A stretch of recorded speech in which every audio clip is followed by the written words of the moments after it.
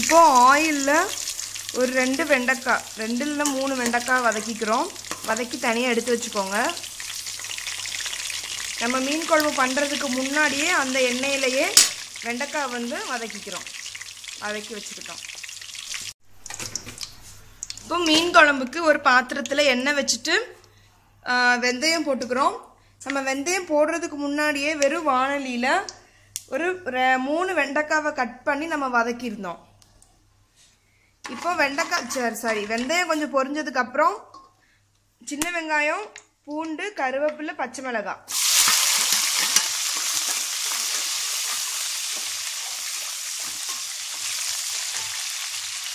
ஒரு 10 சின்ன வெங்காயம் எடுத்துக்கோங்க. நல்லா 2ஆ கட் பண்ணிக்கோங்க. ரொம்ப குட்டி குட்டியாக கட் பண்ணணும்னு இல்லை. மீன் குழம்புல வந்து கொஞ்சம் முழுசாக கலந்தால் அது நல்லா டேஸ்ட்டாக இருக்கும். அதுக்கப்புறம் ஒரு 5-6 பூண்டு எடுத்துக்கோங்க. நான் பூண்டை உரித்து 2ஆ கட் பண்ணிக்கோங்க. அப்புறம் 2 பச்சை மிளகாவை கீரி போட்டுக்கோங்க. 2 இல்லைன்னா 3 உங்கள் காரத்துக்கு ஏற்ற மாதிரி பச்சை மிளகாவை கீரி போட்டுக்கோங்க. அப்புறம் ஒரு கொத்து கருவேப்பிலை. இதுக்கு கடுகு உளுந்தம் பருப்புலாம் போட்டு தாளிக்கணும்னு அவசியம் இல்லை. நீங்கள் வெந்தயம் கண்டிப்பாக போடணும். மீன் குழம்புக்கு வந்து வெந்தயம் கண்டிப்பாக போடணும். அதான் டேஸ்ட்டு. நிறைய பேர் வந்து கொஞ்சம் டிஃப்ரெண்ட்டாக பண்ணுவாங்க. இப்போ இது நீங்கள் ட்ரை பண்ணி பாருங்கள், நல்லாயிருக்கும். டேஸ்ட் சிம்பிளாக இருக்கும், ஆனால் டேஸ்ட்டு சூப்பராக இருக்கும் இந்த மீன் குழம்பு. இப்போ கொஞ்சம் சீரகம் போட்டுக்கிறோம்.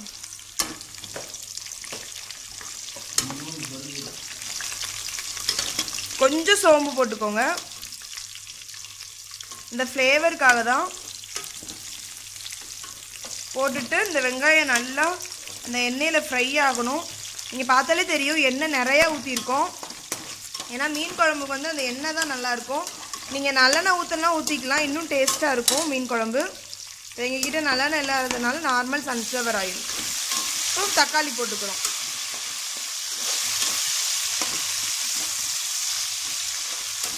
வெங்காயம் நல்லா வதங்கினதுக்கப்புறம் தக்காளி போட்டு 2ஐயும் நல்லா வதக்குறோம். இது நல்லா வதங்கணும். வதங்கினதுக்கப்புறம் நம்ம மசாலாலாம் சேர்த்துக்கலாம்.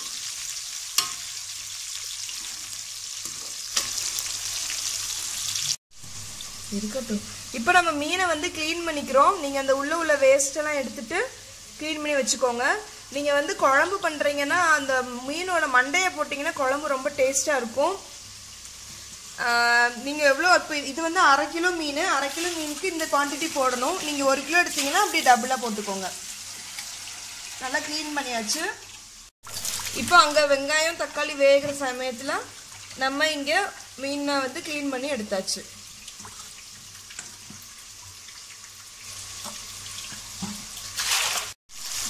இப்போ பார்த்தீங்கன்னா இது நல்லா உங்களுக்கு பாருங்கள் எப்படி ஃப்ரை ஆகிக்கிட்டு இருக்குது. வெங்காயம் தக்காளி எல்லாம் இந்த எண்ணெயில் நல்லா குக் ஆகிக்கிட்டு இருக்கு. இந்த ஃப்ளேவரே சூப்பராக இருக்குது.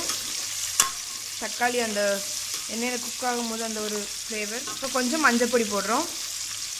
1 ஸ்பூன் மஞ்சப்பொடி போட்டுக்கோங்க. நாங்கள் சின்ன ஸ்பூன்னால 1 ஸ்பூன் போட்டிருக்கோம். கொஞ்சம் போட்டுக்கோங்க. இப்போ ஃபிஷ் மசாலா நீங்கள் என்ன பிராண்ட் யூஸ் பண்ணுறீங்களோ அது போட்டுக்கலாம்.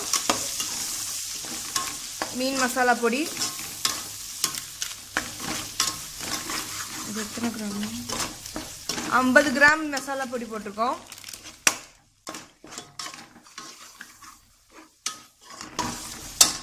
இப்போ மசாலா பொடி போட்டு எண்ணெயில் லைட்டாக வதக்க விடுங்க.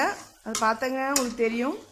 நிறையா மசாலா பொடி இருக்குதுன்னு நினைக்காதீங்க, கடைசியில் கரெக்டாயிரும். இப்போ புளி தண்ணி ஊற்றுறோம். ஃபஸ்ட்டே கொஞ்சம் நெல்லிக்காய் சைஸ் புளியை ஊற வச்சுக்கோங்க. இப்போ நம்ம ஒரு நெல்லிக்காய் சைஸ் புளி ஊற வச்சுருந்தோம். அதை வந்து கரைச்சி இந்த மசால் பொடி வெந்ததுக்கப்புறம் அந்த எண்ணெயில் வதங்கினதுக்கப்புறம் ஊற்றிக்கிறோம்.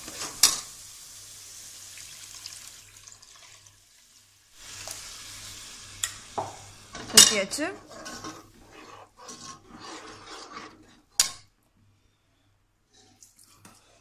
இது ஒரு கொதிக்கட்டும்.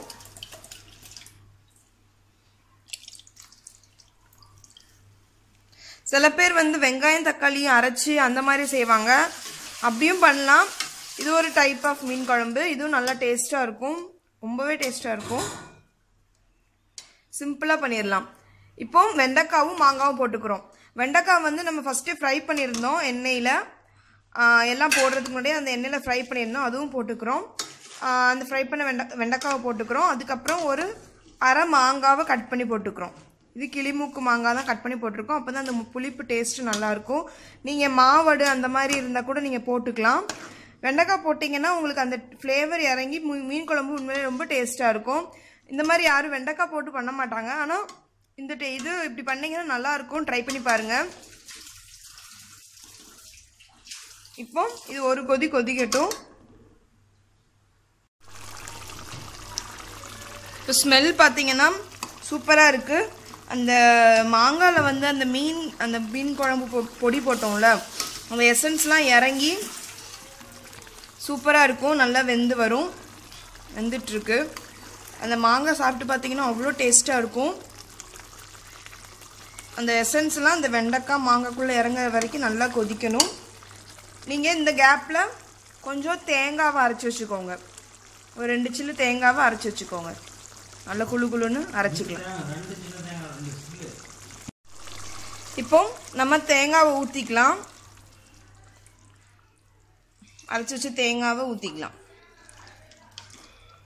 ஒரு கொதி வந்ததுக்கப்புறம் தேங்காய் ஊற்றிக்கலாம். சில பேர் தேங்காய் ஊற்ற மாட்டாங்க. தேங்காய் ஊற்றுறதுனாலும் பிரச்சனை இல்லை. ஆனால் தேங்காய் ஊற்றுனீங்கன்னா உங்களுக்கு அந்த ஃப்ளேவர் நல்லாயிருக்கும். அந்த மைல்டாக உரப்பெல்லாம் போய் அந்த டேஸ்ட் நல்லா மைல்டாகி சூப்பராக இருக்கும். இப்போ நம்ம தேங்காய் ஊற்றி ஒரு கொதி வந்ததுக்கப்புறம் உப்பு போட்டிருக்கோம். உப்பு போட்டு கரெக்டாக எல்லாம் டேஸ்ட்டு கரெக்டாக இருக்கான்னு பார்த்துக்கோங்க. எல்லாம் கரெக்டாக இருந்ததுக்கப்புறம் தான் நீங்கள் வந்து மீன் போடணும். இப்போ ஒரு மீனாக போட்டுக்கோங்க. மீன் போட்டுட்டு கிளறக்கூடாது, அப்படியே விட்டுறணும், இல்லைன்னா மீன் உடஞ்சிரும். எல்லாருக்குமே தெரியும், இருந்தாலும் சொல்கிறேன். ஒரு மீனாக தனித்தனியாக போட்டுக்கோங்க. இப்போ 1/2 கிலோ மீனுக்கு இந்த அளவு நாங்கள் எடுத்திருக்கோம். நீங்கள் அதுக்கு மேலேனா நீங்கள் அந்த அளவுக்கு டபுள் ஆக்கிக்கோங்க. 1 கிலோனா இதை விட டபுளாக வெங்காயம் தக்காளிலாம் போட்டுக்கோங்க. 1/2 கிலோவுக்கு இது கரெக்டாக இருக்கும். இப்போ எல்லா மீனையும் போட்டாச்சு. இப்போ சிம்மில் வச்சிடணும். ஏன்னா நம்ம ஒன்றும் செய்ய போகிறது கிடையாது, கிளற போகிறது கிடையாது. அதனால் சிம்மில் வச்சுட்டு இந்த மாதிரி லைட்டாக கரண்டியை உள்ளே விட்டுறாதீங்க, மீன் உடஞ்சிரும். இப்போ கரண்டியை உள்ளே விடாமல் லைட்டாக ஆட்டி விட்டுக்கணும். இப்படி பிடிச்சி ஆட்டி விட்டிங்கன்னா அது கரெக்டாக செட் ஆயிரும். நீங்கள் ஒரு கொதி வந்ததுக்கப்புறம் மீன் வெந்ததுக்கப்புறம் நம்ம ஆஃப் பண்ணிடலாம். இப்போது மீன் வெந்ததுக்கப்புறம் நம்மளுக்கு தெரியும் அந்த மீனோட எசன்ஸ்லாம் இறங்கி அந்த ஜூஸ்லாம் குழம்புக்குள்ளே இறங்கி ஸ்மெல்லே சூப்பராக இருக்குது. நம்ம போடும்போது அப்படியே பச்சையாக இருந்தது. இப்போ பாருங்கள், அப்படியே வெந்து நல்லா ஒரு ஒயிட் கலரில் ஆயிடுச்சு. இந்த ஸ்டேஜில் நம்ம கழுவ வச்சு கொத்தமல்லி போட்டுக்கிறோம், கட் பண்ணி வச்சுருக்கிறது. நீங்கள் வந்து சிம்லேயே தான் வச்சுக்கணும். ஹையில் வச்சிங்கன்னா அடி பிடிச்சிரும், அப்புறம் மீன் வேகாமல் போயிடும். ஆனால் நீங்கள் லாஸ்ட்டாக கொத்தமல்லி போட்டுட்டு ஆஃப் பண்ணிடலாம். இப்போ நீங்கள் இது வந்து சாப்பிட்றதுக்கு 1 மணி நேரத்துக்கு அப்புறம் சாப்பிட்டீங்கன்னா அந்த குழம்பு வந்து அப்படியே செட் ஆகி டேஸ்ட்டு சூப்பராக இருக்கும். அந்த ஃபிஷ்ஷோட ஜூஸ்லாம் குழம்புக்குள்ளே இறங்கி அந்த குழம்பு வந்து டேஸ்ட்டாக இருக்கும். அப்படியே செஞ்ச உடனே சாப்பிடாம கொஞ்ச நேரத்துக்கு அப்புறம் சாப்பிடுங்க. நீங்கள் நாளைக்கு சாப்பிட்டீங்கன்னா அதோட டேஸ்ட் இன்னுமே சூப்பராக இருக்கும். இப்போது நம்ம ஆஃப் பண்ணிடலாம். ரெடி ஆயிடுச்சு, மீன் வெந்துருச்சு, ஆஃப் பண்ணிடலாம்.